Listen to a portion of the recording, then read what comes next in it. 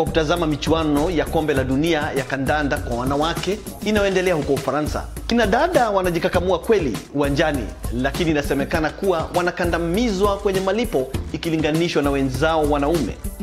Mwanamke wa kwanza kushinda kwenye tuzo la Ballon d'Or ni mwanadada mwenye umri wa miaka 23 kutoka Norway, Ada Hegerberg, na amejitokeza kwenye michuano hiyo kulalamikia malipo duni wanaolipwa wanawake.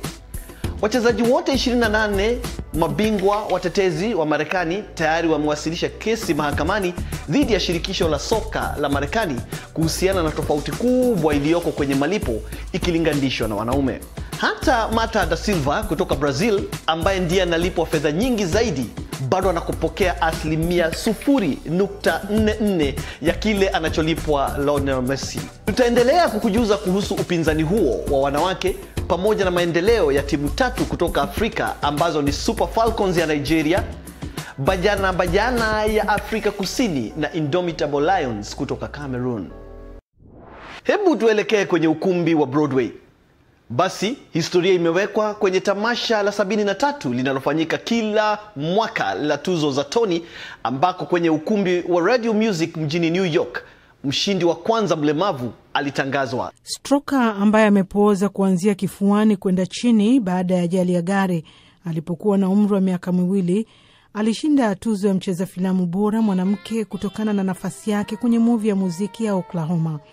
Stroker aliingia Broadway kwa mara ya kwanza mwaka 2015 kupitia mchezo wa kuigiza wa Spring Awakening. Anasema kuwa wakati umefika kwa watu wenye ulemavu kuwakilishwa kwenye jukwaa. It's cool because of social media. You're able to connect with a lot of people and mambo yanakuwa rahisi kidogo kutokana na mitandao ya kijamii. Unakutana na watu wengi sana, na nimekutana na wasanii wengi sana wenye ulemavu. Inaridhisha sana kuona mtu mwenye ulemavu kwenye Broadway na pia television, na namna ambavyo inawatia motisha na kuwapa ari ya kuendelea. Miongoni mwa washindi wengine ni The Ferryman ambao uliibuka mchezo bora zaidi Hadestown. Mchezo wa muziki pia ulishinda tuzo, huku mcheza filamu mwenye umri wa miaka 82 Elaine May akishinda nafasi ya mwigizaji bora kwenye mchezo wa The Waverly Gallery huko Santiano Fontana, akishinda mwigizaji filamu bora kutokana na nafasi aliyocheza kwenye Tootsie, wawili hao ikiwa ni mara yao ya kwanza kujipatia tuzo ya Tony. Star wa movie Denzel Washington ameendelea kujizolea tuzo zaidi baada ya kutuzwa na American Film Institute Life Achievement kwenye hafla iliyofurika mastaa kwenye ukumbi wa Dolby mjini Los Angeles. Denzel ambaye ni mshindi mara 2 wa tuzo za Oscar alinyanyuka kwenye kiti wakati wa ngoma ya Sam Cooke ya A Chance Is Gonna Come ikiimbwa na Jennifer Hudson. Usiku huo ulijaa shamra ikiwa pamoja na hotuba ambapo miongoni mwa waliotoa hotuba ni Michael B. Jordan, Cicely Tyson, Anthony Fuqua, Morgan Freeman na Spike Lee. It's really I kind of think maybe demeaning to. Ni vigumu na ninafikiri itakuwa ni kama kumudunisha ikiwa nitajaribu kueleza aliyoyatekeleza kwa sentensi 3. Sitofanya hivyo. Ikiwa ungetaka kuona aliyoyatekeleza na kushauri utazame filamu alizofanya, tazama Malcolm X.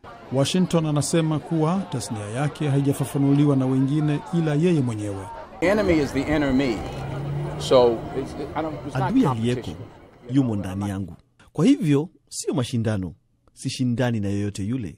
Najitahidi kukimbia na kushinda mbio zangu. Beyonce pia alikuwepo kwenye ukumbi huo wa Dolby ambapo alimtambua director wake wa ngoma yake ya Formation, Melissa Matsoukas. Taasisi kubwa ya Smithsonian inaelekea kupata kiongozi mpya hivi karibuni. Kwa mara ya kwanza Marekani mweusi na ambaye pia ni sehemu ya taasisi hiyo. Lonnie Bunch anaelekea kuwa kiongozi wake kufikia mwishoni mwa wiki.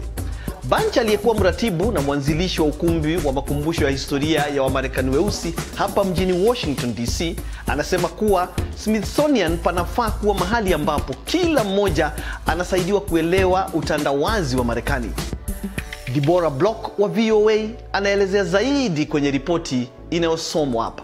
Mwanzilishi wa ukumbi wa makumbusho ya historia ya Wamarekani weusi anaelekea kuwa mkuu wa 14 kwenye taasisi kubwa zaidi ulimwenguni inayoelimisha, kufanya utafiti pamoja na